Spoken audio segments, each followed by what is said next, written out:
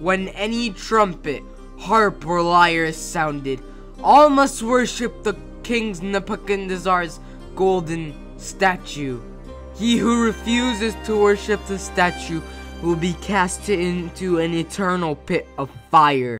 I shall worship our Lord God, and no other. Yes, I shall not worship the statue of Nebuchadnezzar. I will say, even if it means dying for my God. You shall perish for worshiping your false god. The first commandment states, there shall be no other gods besides me. And the second commandment states, you shall not make idols.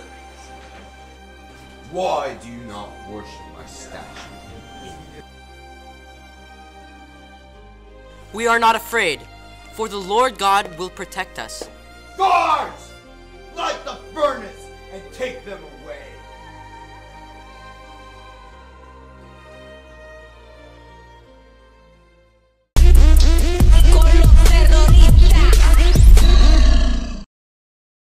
How is this possible?